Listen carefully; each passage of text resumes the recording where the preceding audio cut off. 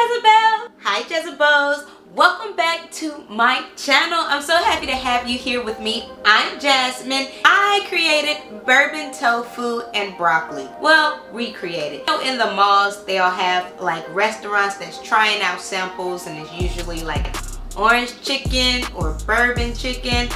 I wanted to veganize that, so I made bourbon tofu and broccoli. But before you go to the video, make sure you subscribe. Hit that like bell. You're going to like this recipe. Make sure you hit our friendship bracelet. That's the subscribe button. Me and you shall what? Never part. Okay, let's get into the video. Okay, so you're going to take a 14-ounce container of firm tofu and chop them into 1-inch cube pieces.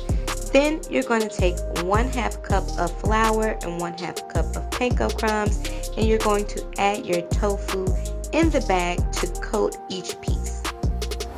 Then you're going to take 1 1/2 cup of chopped broccoli, and you're going to place that on the baking sheet with your tofu and spray them with canola or vegetable oil.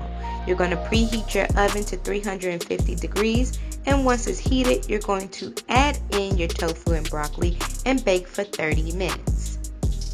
Next, you're going to take 1 cup of water, 1/2 cup of brown sugar, 3 tablespoons of soy sauce, 1 tablespoon of sesame oil, 2 tablespoons of Sriracha, 2 tablespoons of peach preserves, and a dash of Cayenne, and the star of the show, 2 tablespoons of bourbon. You can always use bourbon extract if you want to, and we're going to mix this until everything is dissolved and cooked for 5 minutes.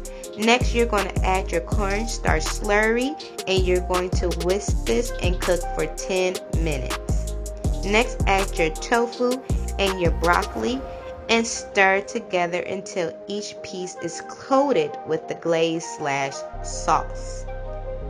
Alrighty, turn off the heat, and there you have it, bourbon tofu and broccoli. I like to eat this with rice, but you can always eat this with noodles, vegan noodles of course. Thank you for watching the recipe, and if you like what you see, make sure you subscribe.